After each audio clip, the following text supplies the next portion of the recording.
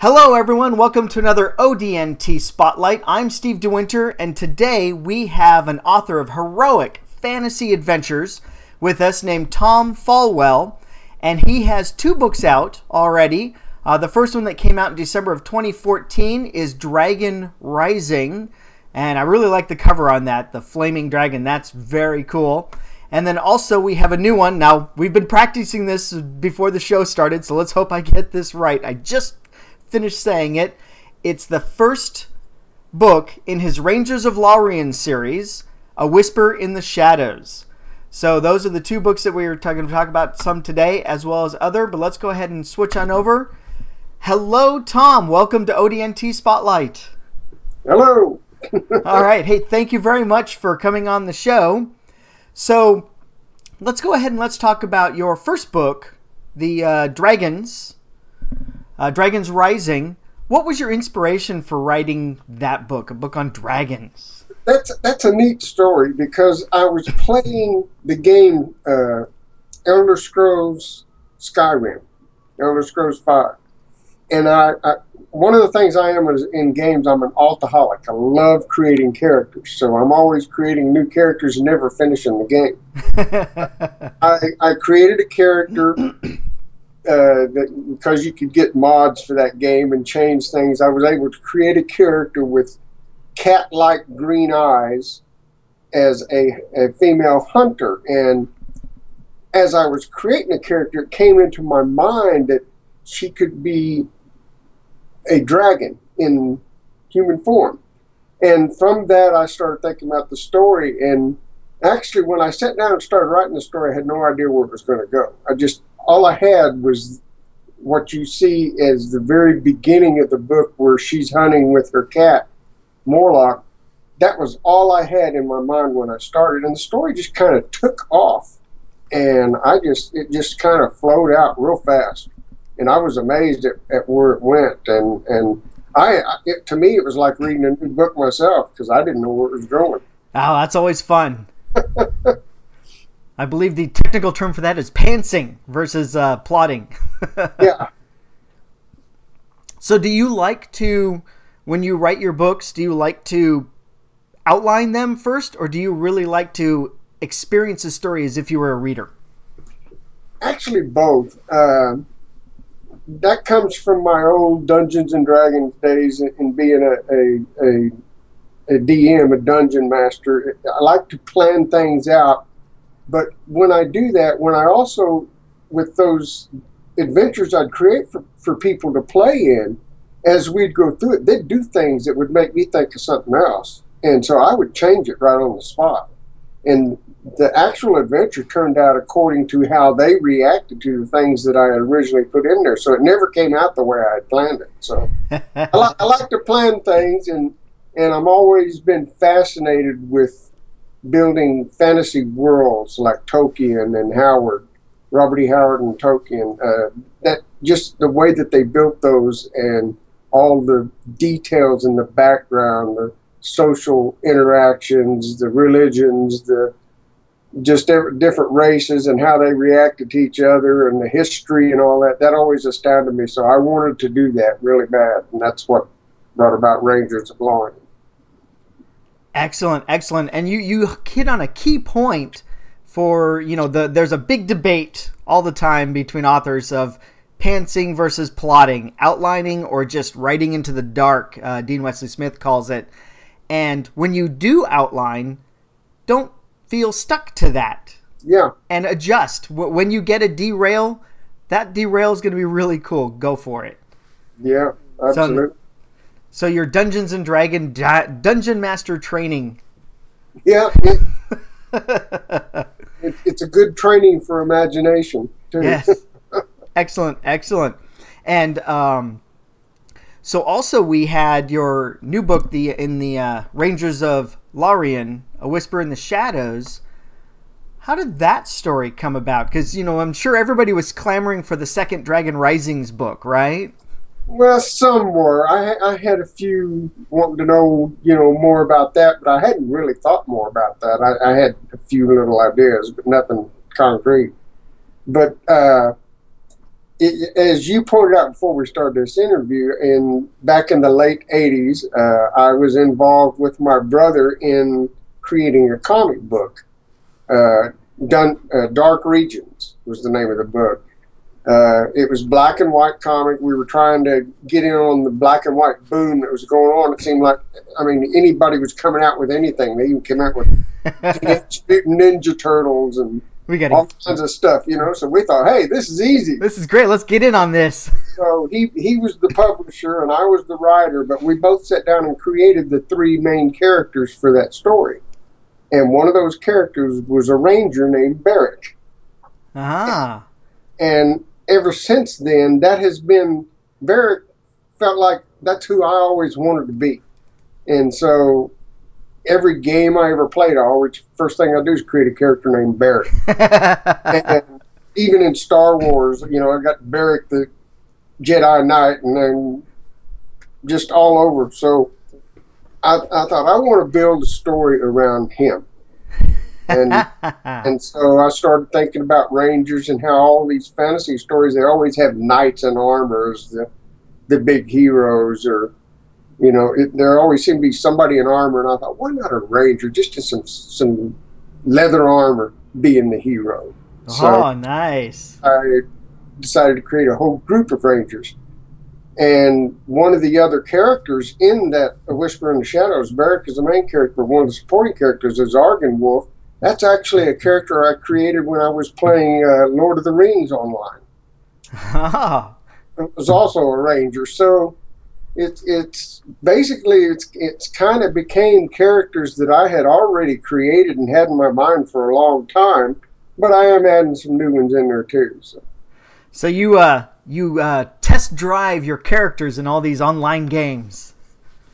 I don't know video games. I don't know if I actually test drive them. I just love creating them. I just love creating characters and worlds. That's so much fun. And then to start telling the stories, and like I said, I have some ideas where it's going to go, but it always takes a turn somewhere here or there, and I get surprised just as much as the reader does. So.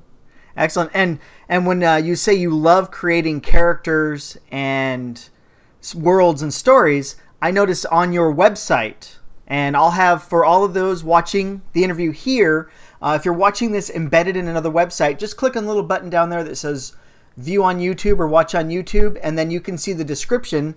I'll have a link to Tom's website down there, and on that you have a Ranger Archives link, and when I look at that, you got the lore and history of the Rangers of Lorien, and you've already got a whole bunch of stuff up there that shows us more depth than just your story does, right?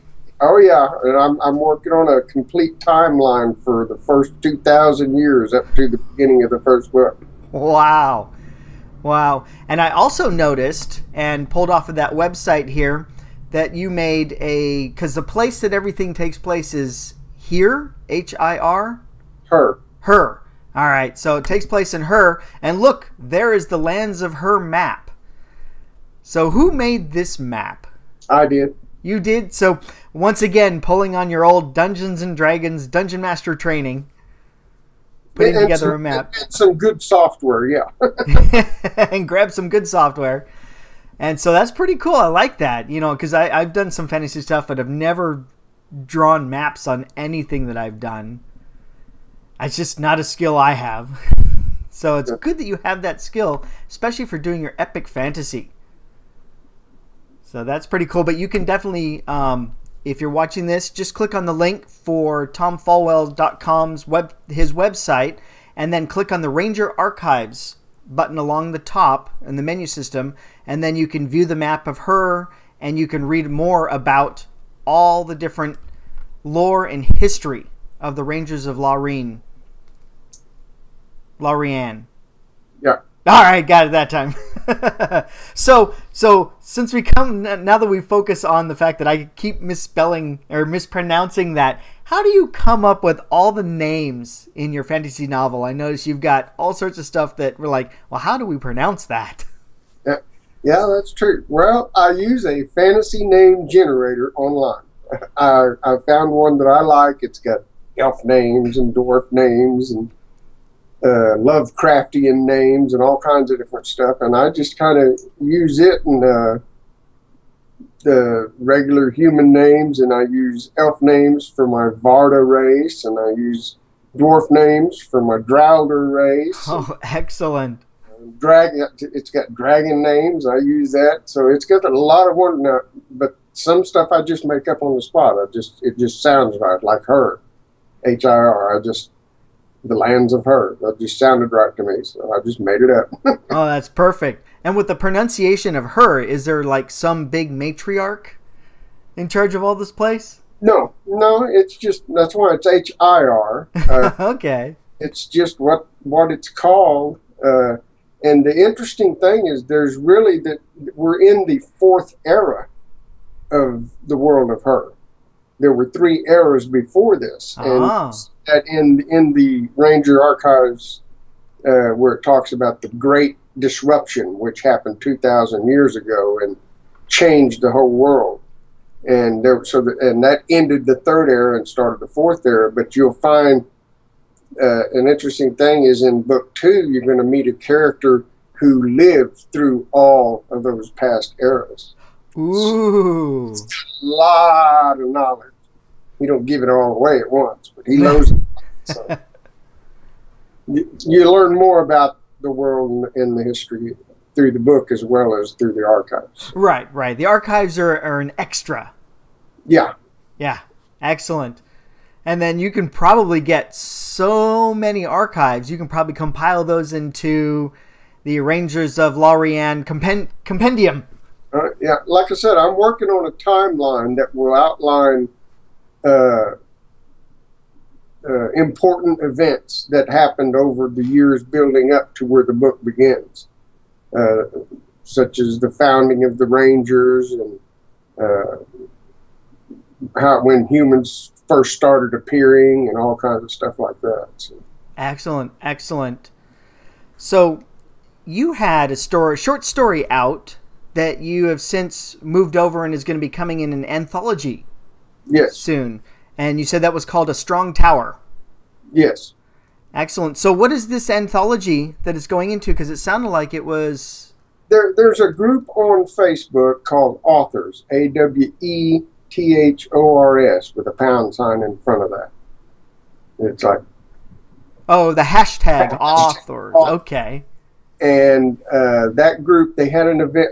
I joined them at the end of the year, I believe, into 2014, and they had an event here back then called Get Down with the Authors, and that's when I first got in with them and got to meet a lot of people that are really good, especially I met a lot of people here in the United States and some overseas in Great Britain and stuff. And they continued as a group. They changed it from Get Down with the Authors to just Authors.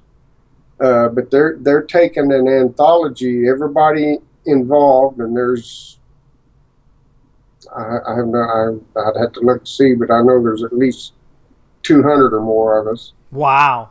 That have contributed short stories to this anthology, and they have so many, they're probably going to have to create another anthology later to get caught up because there's so many submitted. But this is something they want to give away free to help raise the awareness to readers that there are independent authors that are good. Right. Just because we don't have a big name publisher backing us doesn't mean we can't make good stories and good novels. True. Very true. To bring that to light, and that's what the anthology will be for, and it will be given away free on Amazon. Oh, excellent. And as well as joining that group, we were talking earlier before the show, you joined a lot of other author support groups, author promo groups where you guys get together and help increase the awareness of each other. Yes. And everything. A couple you mentioned on your website, hashtag Indie Books Be Seen. Yes. And then also there's a Facebook author promo co-op. Yes. So very cool. Tell me a little bit about what it's like working with other independent authors and helping each other. It's been great. I've learned a lot. When I came out with Dragon Rising, I had no editor. I had done some research. That's why I went with the independent publishing instead of trying to go through an agent and everything. But I really didn't know what I was getting into. And when I came up with that first book, everybody started pointing out, hey, you mistyped this, you did this wrong. And I thought I was a good editor. I was wrong. Through some help from some of the support of the other authors and stuff, I got a lot of corrections made to that book. But I also met a guy who I realized would make a good editor, and we got together and worked out the deal. And so he was the editor on A Whisper in the Shadows, and he'd done Excellent. a fantastic job, and he's still doing a fantastic job for the next book. So, and the next book you've got is book 2 in your Ranges of Lorien, Where Shadows Fall. yes, Is that still the title for it? Because yes, it could be anything until it's actually published. it's Where Shadows Fall. I haven't got a title for the third one yet. I'm opening the series with a trilogy, basically. It's very not nice. just going to be 3 books, but the first story covers 3 books. It'll be a trilogy, which I'm kind of thinking of as Shadows Over Her, Ooh. kind of speak, because Shadows plays a big part of the storyline that's going forward. Where Shadows Fall will be the second book, and I'm not sure what I'll call the third one, but there will be some recurring themes from the first book into the next one. I don't want to give away too much. Right. No spoilers. No spoilers. I've got it. I got an artist working on a nice cover. I had made both of these books covers myself by using the images I'd found online that I bought from websites that were royalty free. And I basically bought the images and created the fonts and put them together myself. But I've got a professional artist who has his own studio, and somebody I've known a long time. Very nice. And he's doing the third book, which all I can tell you is there's going to be a dragon on the cover, but I'm not going to say anything else. I want to get this cover reveal. So. Very nice. So you leave that for a cover reveal time. Yes. But that's book 3. We still have book 2 coming out sometime. That's book 2. I haven't. Book 2. Oh, very nice. For book 3 or thought of a title for that one yet. I do have an idea of what the story will be about, but not completely. Okay, great. And so book 2 in your Rangers series, Where Shadows Fall, that's coming out end of this year, beginning of next year? I'm hoping to have it out by December. Okay. I'm not sure, because I'm not going to, if it ain't ready, I'm not going to put it out there. No.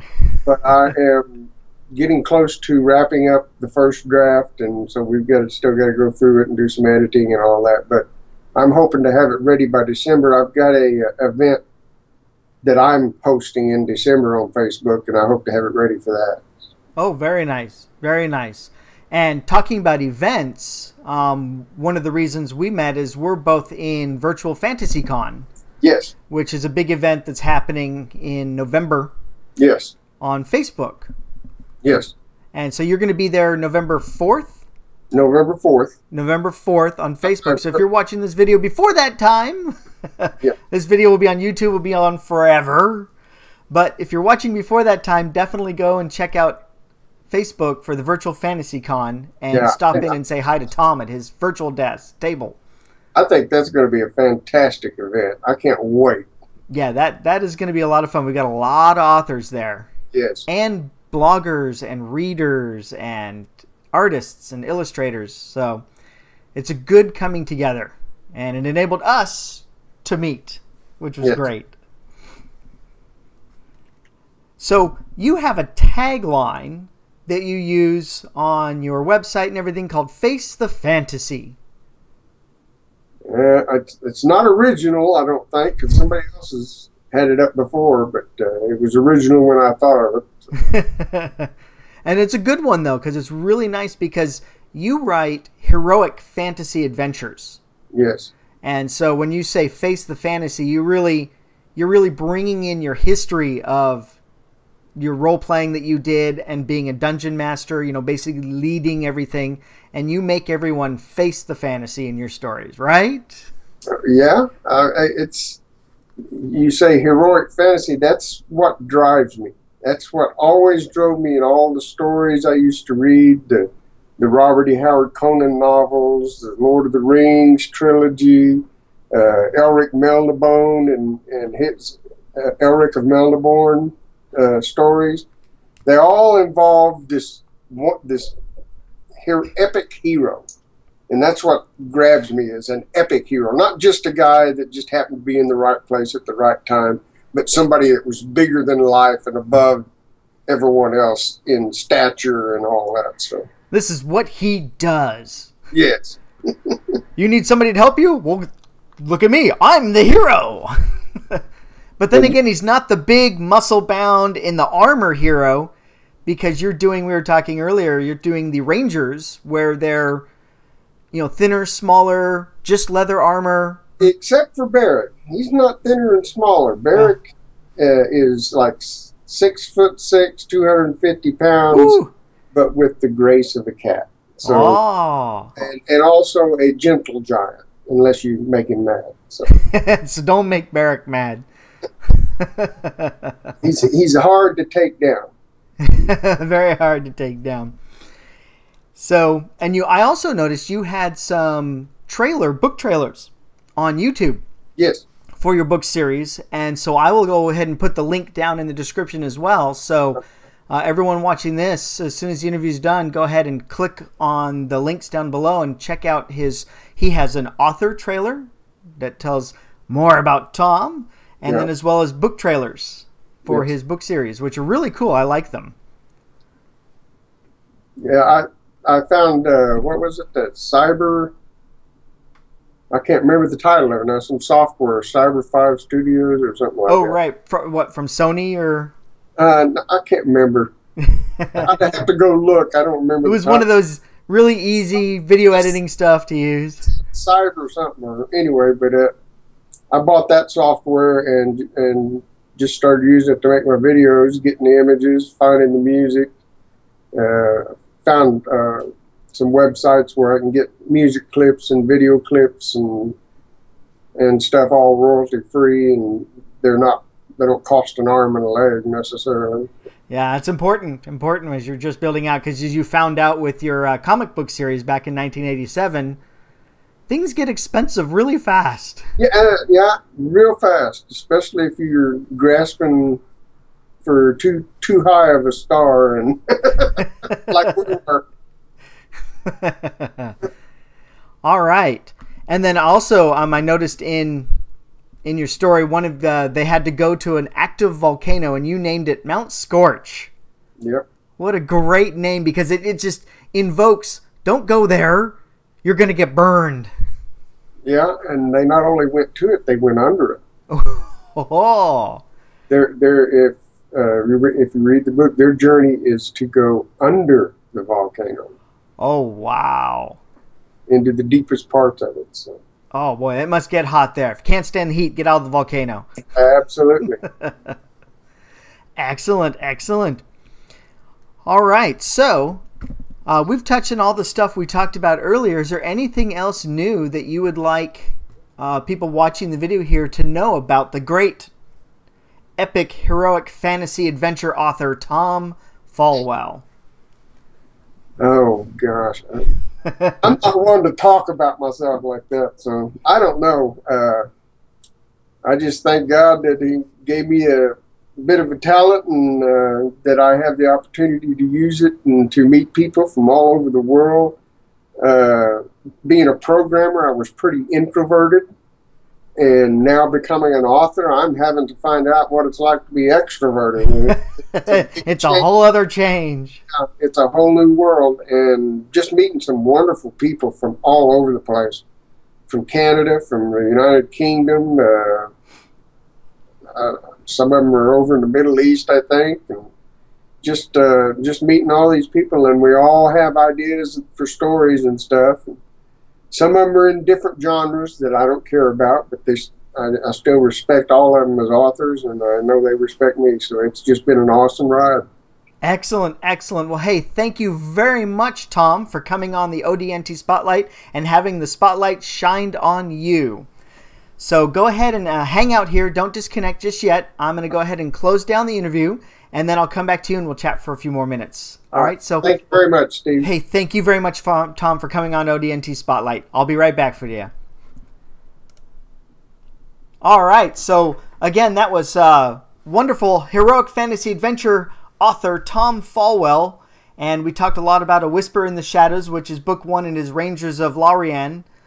And hopefully I said that right. I'm sure he'd still hear me. And so, but definitely check out his website and click on the Ranger Archives link at the top of his website to look at his lore and history of the Rangers. And he's going to be building up a wonderful, awesome world. And boy, in the first book, having to travel under a volcano. That sounds really cool. I'm going to definitely have to check these out. So once again, my name is Steve DeWinter for ODNT Spotlight.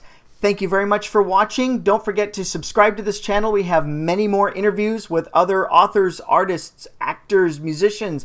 Anybody who will come on my show, I'll have them on my show. So thank you very much for watching. Have a great day. Bye.